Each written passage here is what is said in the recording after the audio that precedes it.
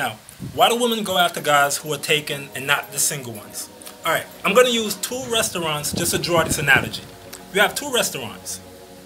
They could be together side to side, far from each other, doesn't matter. Two restaurants. One of them is always packed.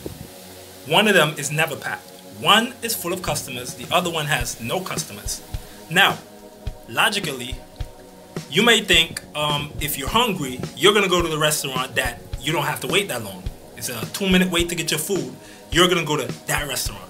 Logically, that's what you're thinking. That's not what you're going to do. Because emotionally, you're going to follow the crowd. You're going to go to the restaurant that has a lot of customers because that restaurant is social proof.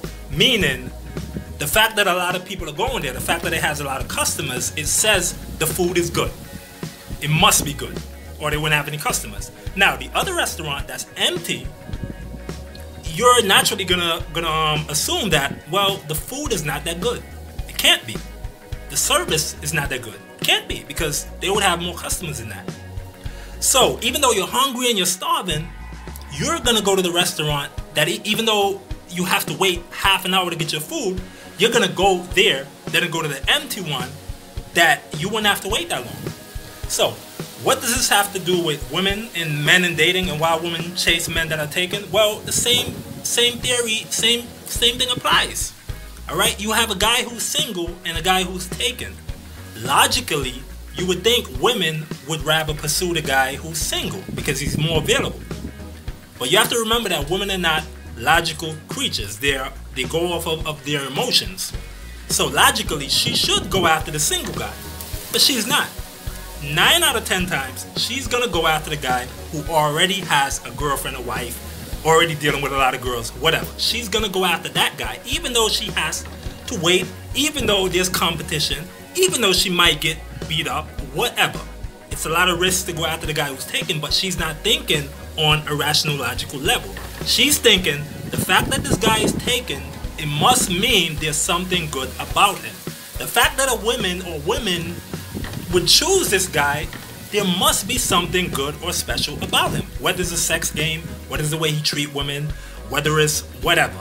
His game, it doesn't matter. Alright? She's gonna think there's something special about this guy, which is why he's taken.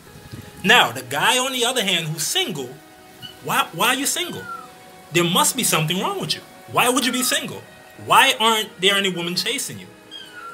I mean, he must treat women bad. His sex game must suck. He must be diseased. Whatever. That's what's going through a girl's mind. Not logically, but subconsciously in the back of her head. That's what's going on. This guy is single because something is wrong with him. Now, on the other hand, the guy who's taken, the fact that he has women already in his life, it means he's safe. It means he's good. It means he treats women okay or good. It means he's good in bed, whatever. Or else he would be single. Okay, so basically that's the reason why women are going after guys who already have someone. Those guys are seen as safe or good. Okay, the guy who's single, he doesn't have that on his side. He can't say, well, I'm a good guy to women and this is why I'm single. No, or else you wouldn't be single. There will be tons of women flocking at your door.